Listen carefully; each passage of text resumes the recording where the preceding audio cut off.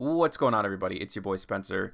So recently I actually got the ability to post to you guys on YouTube, and one of the things I sent out is what deck have I not played yet that you would like to see me play. And also, it's been in the comments a few times. People have been wanting me to be checking out the Cyberdark cards. And honestly, I'd watched a few gameplay videos over the past few months, and I was like, wow, this is actually not that good in my opinion.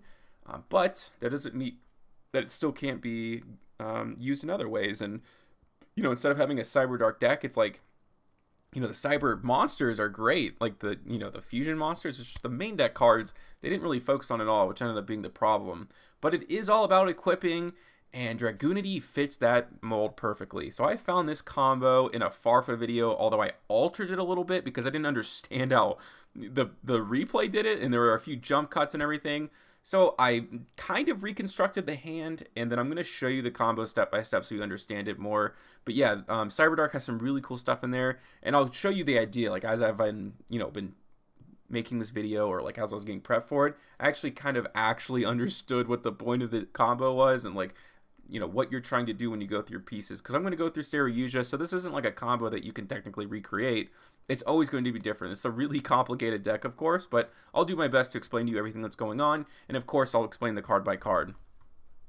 So we'll go ahead and activate Cards of Consonant. This is one of the best cards I think that you can put in Dragunity. You just got to discard a Dragon Tuner with 1,000 lesser attack and draw 2 cards. Also, dumping stuff like Kuz in the graveyard is super good because you get to equip it. And of course, that's always a free special summon. A non-once per turn special summon is always an amazing thing.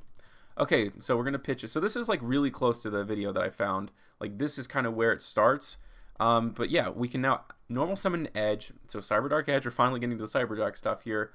You can target a level 3 or lower dragon monster in your graveyard, equip it to this card. So that is super duper crazy. Like that is why this deck works in the first place.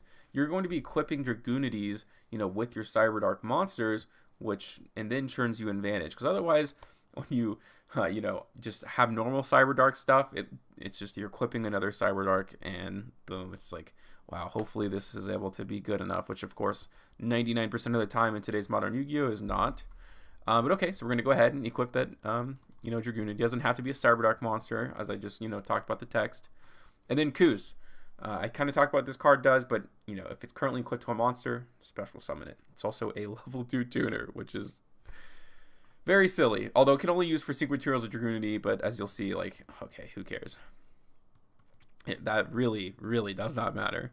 Alright, so now we can activate the effect of Negates. If you control a Dragon Bean or Dragunity monster, it's a free special summon from the hand. You only use that effect once per turn, but that's perfectly okay. We only need to use it one time.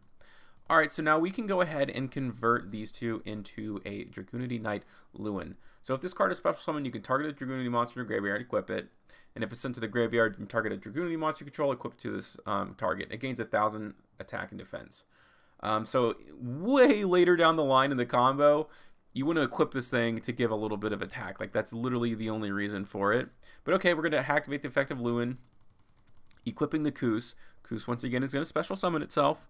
And now we can convert these two into a Romulus. Romulus searches Dragunity spells and traps, which that's what you need to know. Although I think it also has an effect when equipped, like it gains a little bit of attack. But yeah, you don't need to know that effect or any of the other effects, basically. Just know that it searches Dragon Ravine. You already have one in your hand, but you actually, like, multiple copies of Ravine is not a bad thing at all. You will use this card multiple times during your turn. Alright, so we're going to activate the effect of Dragunity Divine Lance, which was in the opener. You can only equip a Dragunity monster. It gains attack equal to its level, blah, blah, blah. And unaffected by trap effects for whatever reason. But it lets you equip a Dragon-type Dragunity Tuner monster from deck, you know, to the monster, which is super sick because, of course, you know, you can grab something like a Phalanx, same effect as the Kuz to special summon when it's equipped, non-once per turn. Not even like, it's just literally like, you, as long as it's equipped, you can special summon every time. It's not like, oh, you can only activate one effect of Phalanx, or if you have multiple Phalanx or multiple Kuzes equipped at the same time, it doesn't matter. They can all special summon.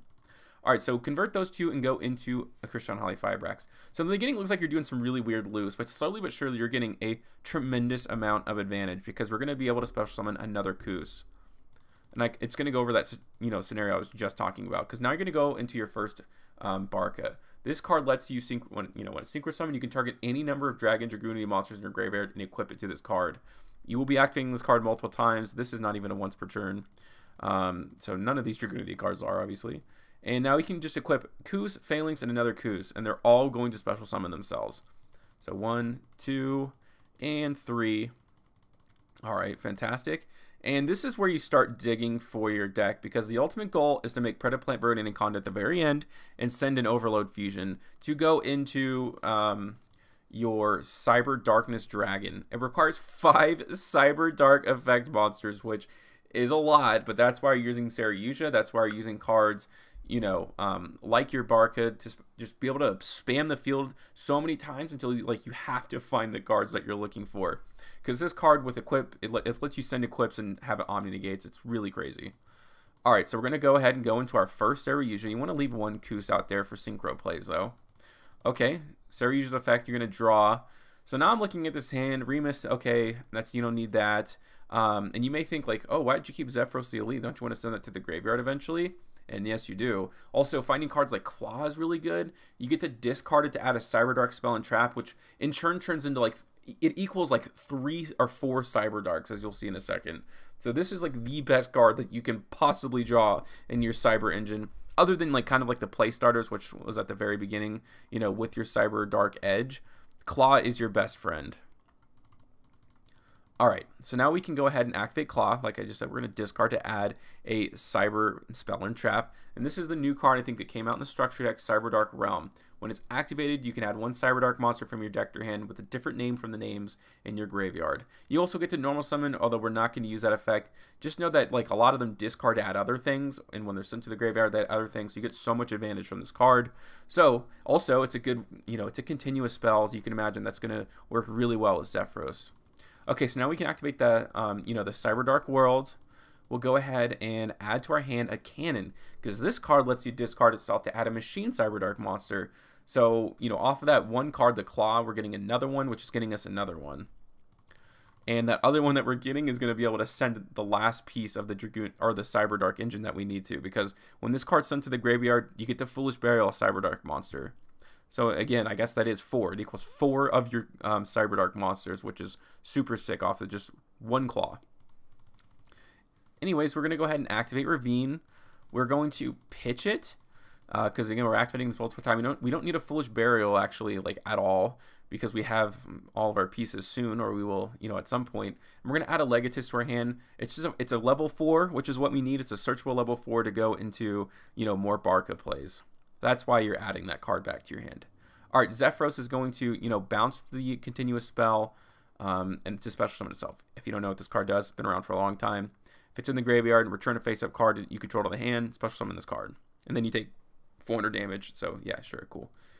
All right, so then we can activate the effect of White Rose Dragon. This card is not seen frequently, but yet here it is. You can special summon this card if you control a dragon or a plant tuner, which this is a dragon tuner. And it's a, you know, it's a level 4 monster, which is always a good thing. Now we can use the effect of the Saryuja Skull Dread to special summon a monster from the hand. That's going to be the Chimera. And once again, I think we can go ahead and go into a Barca. So Barca is going to equip all those cards. Again, it's going to be the same kind of lineup. 2 Kus and the 1 Phalanx. Activate the effect of Kus to special summon. Activate the effect of Phalanx to summon. We're still going to have this one, but, you know, you don't have to worry about it. We'll special summon it in just a second. So we'll go into another Saryuja here. And there we go. We're going to draw some more cards. And then you also want to chain link to activate Chimera in case, you know, if you did it backwards and you may end up drawing into whatever piece that you need, then you can't discard it. So make sure you're, you know, you're doing Foolish Burial effect with Chimera to send the last Cyberdark monster and then drawing the 4 cards. Okay, so we're going to draw. Although, truthfully, as I've gone back over the combo, this is what they do, but you kind of have all the pieces that you need at this point, interestingly enough. Although, to be honest, actually that's not true, because you need to special summon from the hand. That's a really, I would say janky, but, you know, you're probably drawing a lot more better cards than what I'm drawing. I had very condensed deck just to make this combo happen the way that it did.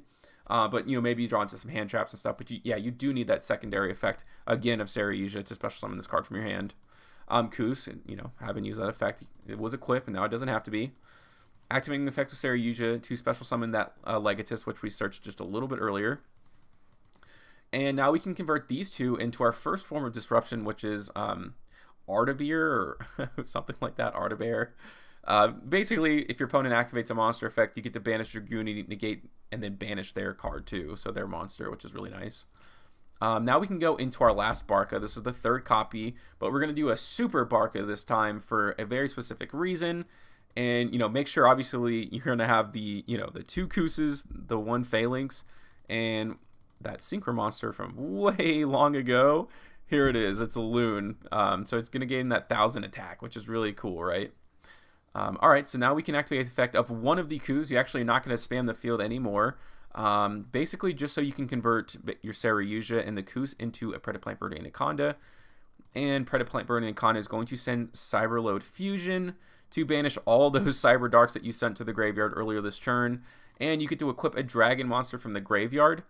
And the crazy thing about this actually is it gains the attack of a dragon monster. Saryuja is a dragon monster, so you basically get this huge, beefy Cyber Darkness Dragon.